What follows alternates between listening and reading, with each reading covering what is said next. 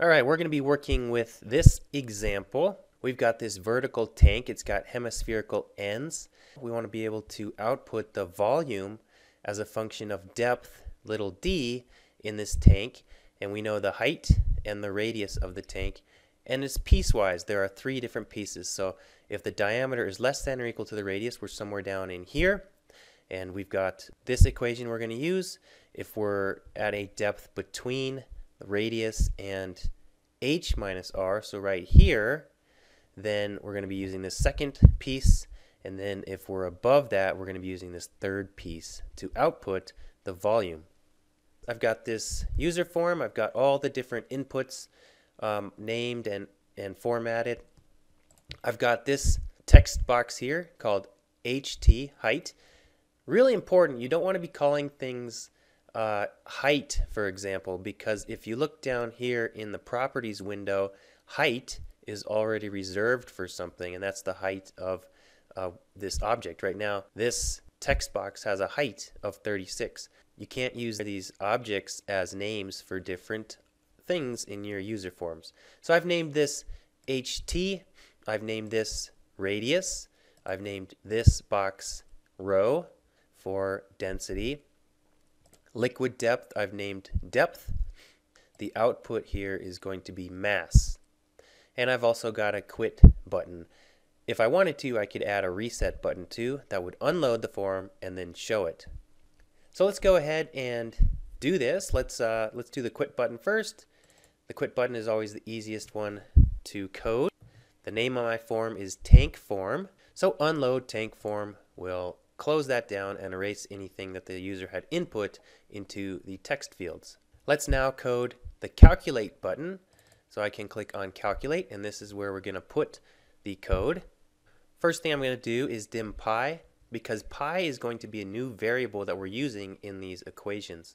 And then I'm going to define pi using the worksheet function pi. Now we've got 3 different pieces of this function. Remember that these are the equations for those different pieces.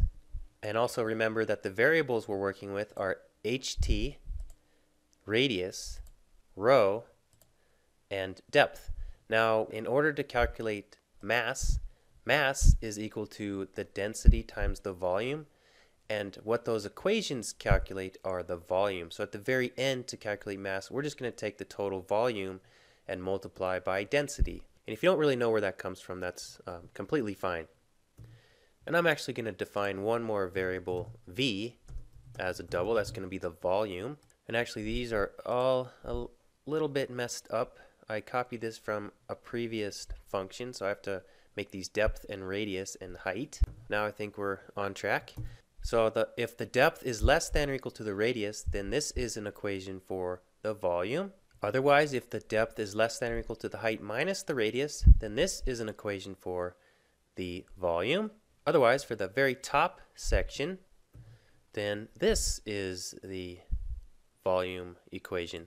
And I wanted to just show you how we can extend this to a new line. So if you've got a big line of code, so you just put underscore return, and then I'm going to tab that out. So that's how you can continue it on the next line.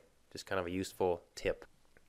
And now the output, we want to output the mass in mass, this box.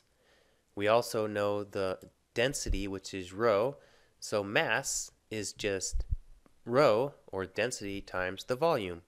So I'm just going to put here that the mass is equal to rho times volume. Now we're going to do our typical things where we put an on-sheet button. We assign to a event handler when the workbook is opened. We want to open this form. So I'm going to insert a module that shows TankForm.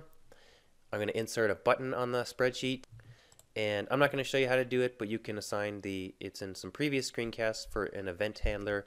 You can assign that to the run form sub, and I think we are ready to go. So I'm going to click on tank calculator. I'll just do something like 5 meters, a tank radius of 1, and a liquid density of 1,000 for water. That's kilograms per cubic meter, and the depth of 2. And then we calculate the mass in the tank. Now if I wanted to round this just to see how it's got a bunch of sig figs, then we can adjust that using the format number function. So I've said mass equals format number row times v.